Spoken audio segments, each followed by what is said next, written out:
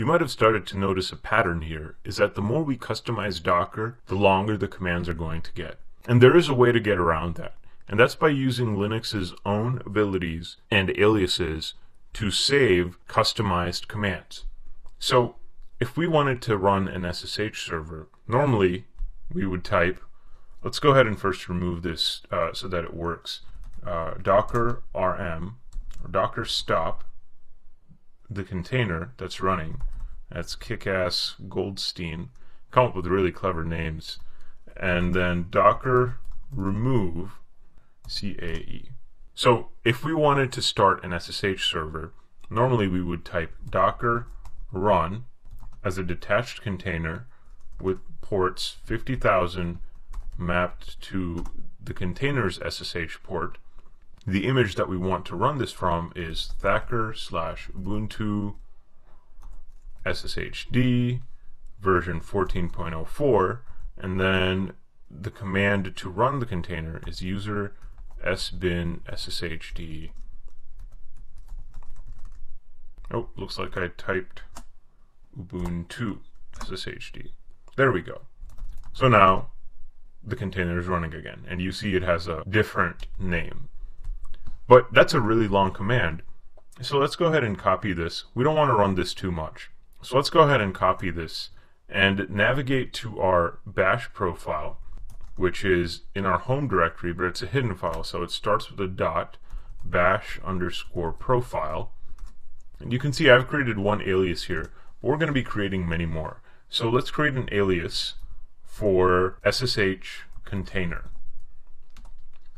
and set that to equal our command. Now, whenever we want to run an SSH container, we can just type SSH container and it will create a new container running SSH. Let's save this and exit. And what other command might we want to put on the bash profile? Well, if we want to expand beyond just an SSH process and install custom apps like Node, NPM, Ruby on Rails, then we'll want to mess around inside of the SSH container and maybe commit the results later. So for that, we would normally run docker run, and we don't need to open any ports, but we do need to run it in interactive mode so that we can mess around inside of the terminal within the container. And the image again would be thacker/ubuntu sshd version 14.04, and then the command would be bin bash to enter the terminal. And so now we've entered. But we don't want to type this command all the time either. So I'm going to go ahead and copy this and add it also to the bash profile. And I'm going to call this command alias ssh test container and save. Now the bash profile won't be updated until we log out and log back in. So let's do that. Log out and then log back in. But now, if we wanted to create a test container, we would just type ssh test container, and that automatically logs us in. Now, suppose we just wanted to poke around inside of a container and we didn't want to type docker run it image and then bin bash every single time, and maybe we also want the SSH port open so that anyone else can SSH into it if they wanted, but we don't want to type this every single time. We can actually create a function for that in our bash profile, and I have actually. So this function right here, I'm calling this function test container, takes one argument, and then it runs that command, docker run it port 22. It opens that port, and then it automatically shells you into this new container, and all you have to do is provide one argument, which is the name of the image. So I've added this function to my bash profile and mapped it to the container test alias.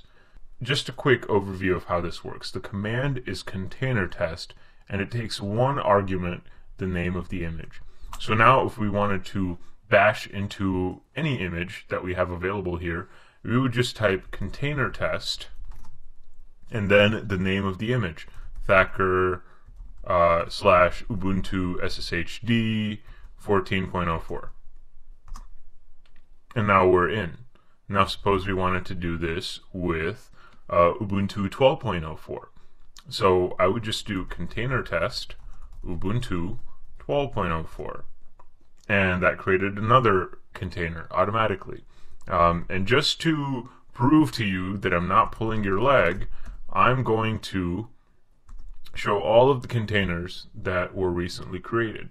So this right here matches the ID of this right here, which is from the image Thacker Ubuntu 14.04. And this container right here, which was from 12.04, matches the image Ubuntu 12.04, and their container IDs also match each other. So that's a great shortcut to automatically bashing into a new container.